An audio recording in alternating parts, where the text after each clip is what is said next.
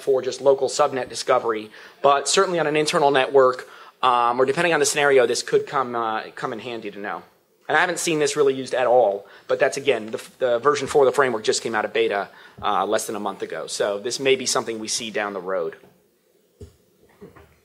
So that's sort of the basics of obtaining metadata. The real, the key to attacking these web servers is not so much getting the metadata. In some cases it is, but really understanding how to talk and manipulate to these different endpoints. So I'm going to run through 3 scenarios, and I've got a demo lined up for each scenario. Hopefully, time permitting, we can get through all of them. The first is going to be a Silverlight client service that consumes a WCF web service.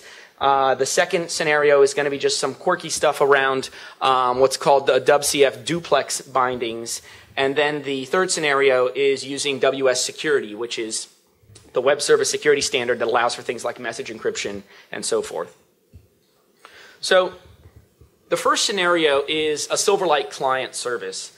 Starting with Silverlight version 3, there's pretty good support for WCF out of the box. If you're in Visual Studio and you're creating a Silverlight project that needs to consume a web service, or if you're creating a WCF RIA service, it's automatically going to use a custom binding that goes over HTTP or HTTPS, but uses the binary message encoding. And the way you can tell that you're looking at a binary message encoding, other than the fact that it's going to look like garbage if you see it in a packet sniffer or in a proxy server, is through the content type header. You're going to have either MSBin1 or SOAP MSBin1. It's essentially, the only difference here is there's 2 different proprietary protocols that they're using. One is just binary XML, the other one's binary SOAP. They have published the specs. You can Google the spec, and on MSDN they've actually published the spec for it. But it is a proprietary protocol, so that's not to say that that spec can't change from version to version. So if we look at our vanilla use case here, typically most of us that are familiar with attacking some web-based applications are going to use something like an intercept proxy, like Burp, for example, to intercept all the data between the client and the service. So the problem that we're going to encounter here is that Burp does not support this binary message encoding. It's very similar to if you're testing a Flex application and they're doing the flash remoting stuff. The message body is going to end up being binary, and if you try to edit it, it's not going to be serialized properly, and it's going to cause the other side to choke. So I'm just going to show you an example of what this looks like in a browser. This is just a sample application that I've got here with a login page. This is Silverlight. I'm going to go ahead and enable, and the screen resolution is really small on here, so hopefully you'll be able to see. The good news is I'm running the same resolution here, so I'll be able to tell if you can't see it. I'm going to point it towards a Burp proxy, and I'm just going to go ahead and try to log in with the username and password and hit the submit button here. And what's going to happen is, again, it's kind of hard to see at the bottom here, but this is actually the message body. You can actually see some text in there. However, you'll see some non-printable characters here. And if I actually try to edit this, so let's say I try to, let me just go to here we go, much better view. If I try to go and change the password that I entered in here, and then I forward it to the web service, what's going to happen is I'm actually going to get I get a 200, but you can see here I've got a formatting exception that gets thrown here because it wasn't able to deserialize that message. So this is the first major problem you're going to encounter here, is that you can't edit any of the values that are going back and forth here with most of the proxies out there. Now, initially I did some research into looking at different options for this, and it turns out that Fiddler, which is another fairly popular intercepting proxy for Microsoft that runs on Windows, does have 2 inspectors, which is kind of their version of a plugin, that support binary XML. The problem is they're both read-only. So while you can view the data, it'll deserialize the message, you can't actually change the message. And I'm not an expert on Fiddler, but I contacted one of the guys that wrote one of these inspectors, and they seem to think that or they told me that it was a limitation of the Fiddler API, that it can only do read-only. So I'm not sure if that's a limitation of Fiddler or not. But the long and short of it is that this may make it easier to read that data, but you can't change it. And from an attack perspective, that's not very useful. So the only solution for this was really just to whip something up to fix the issue. Burp, as you know, has a pluggable architecture.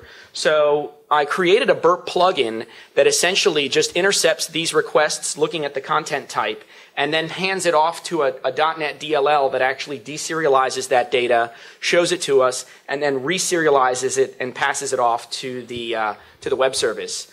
Those of you interested in Burp, those are the different the interface hooks that the plugin uses. The plugin's available for free download on our website along with the source code.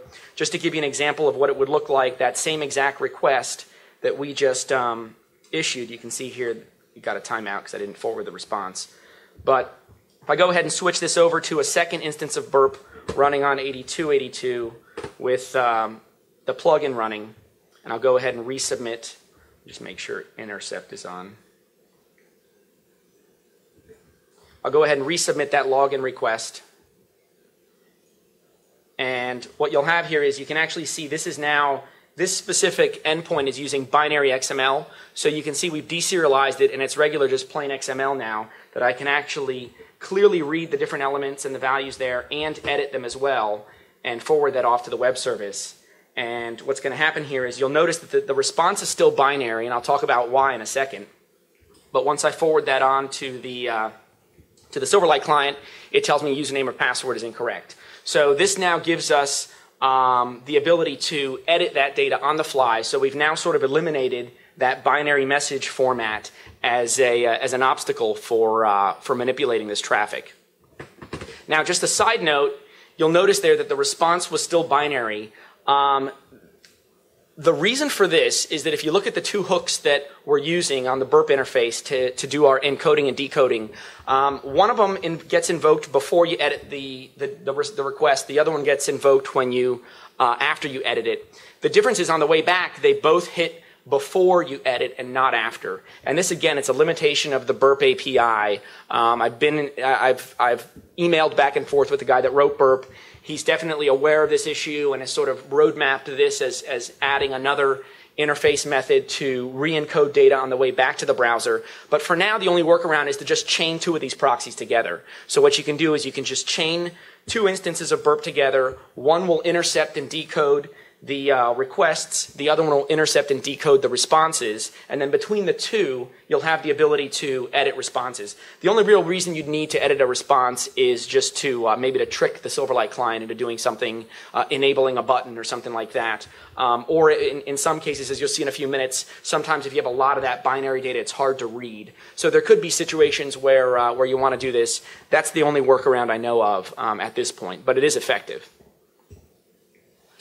So another thing to be aware of with respect to WCF, and especially when it comes to Silverlight, is there's a new sort of framework that's come out that Microsoft has released called RIA Data Services. It used to be .NET RIA Data Services. Now it's WCF RIA Data Services. Essentially, all this is, it's sort of a rapid development framework for building rich Silverlight applications. And specifically the RIA data service component actually allows the developer to very easily expose the data access layer to the Silverlight client through web services, specifically through WCF services. And they call these domain service classes. So this is sort of the GUI that you get in Visual Studio. And one of the themes I think that you'll see when you start looking at a lot of this stuff is that while Microsoft has done a lot to really make sure everything is locked down by default, so you write a vanilla class, by default the class doesn't expose anything, there's nothing turned on by default. However, Visual Studio automatically turns everything on by default. So it's, to some extent they've come a long way in making sure things are secure by default, but then they've sort of undone a lot of that because Visual Studio makes it so easy to turn all this stuff back on, and actually, in many cases, it's on by default. So if you were to take one of your .NET data entities within Visual Studio and you want to expose it to the Silverlight client, all you do is you create one of these domain service classes. By default, the Enable Client Access checkbox is turned on, so that means it's remotely accessible. There's an option there that says Enable Editing. So by default, this is not actually checked, but by default, it'll expose a method to dump the results of any given table or series of tables out to the client. When you check off the Enable Editing box, it actually generates methods to create, update, and delete all of those entities as well. And again, unfortunately, there's no authentication by default. There's no authorization.